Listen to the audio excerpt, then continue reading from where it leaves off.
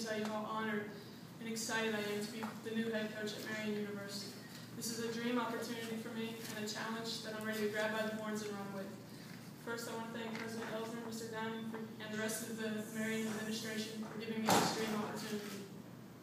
Life really does come full circle. I couldn't ask for a more perfect place to start my coaching career than here in this great city of Indianapolis.